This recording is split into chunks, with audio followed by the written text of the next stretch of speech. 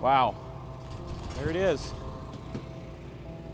To be able to do this, to bring my father home, I'm very, very honored and very lucky. How many people would ever have this kind of opportunity to do this? This is awesome. Wow. Well, we could.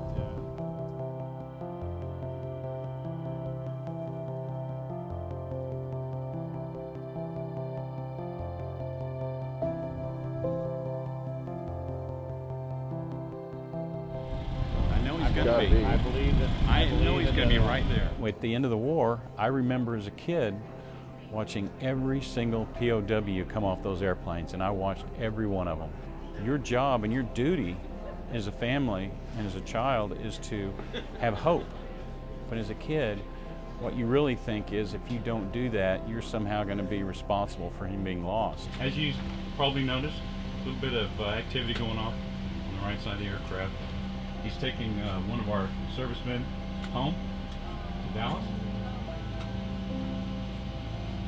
52 years in coming. This particular serviceman was lost. January of 1967, last time I saw my father, I was 5 years old, and that was at Love Field in Dallas, Texas. When I first got the call, you know, it was almost surreal because I really didn't think it would ever happen. Wow, you know, he's really coming home. We're going to be able to bring him back, and we're going to have a place where we can honor him. Southwest 1220, we got a message for you. I'm ready, sir. On behalf of Regional Approach, we welcome your father, Colonel Knight, home. While he's gone, he will never be forgotten. It's very touching, you know, everything that I've gotten from all the people at Southwest Airlines that have done so much to make this happen. It's been overwhelming. The pilot that flew you in today was that same 5-year-old boy who was left here at Love Field 52 years ago with his dad to say goodbye.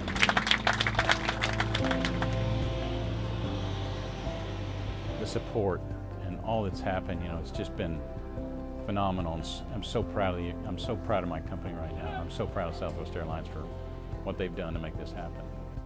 Oh my gosh, thank you.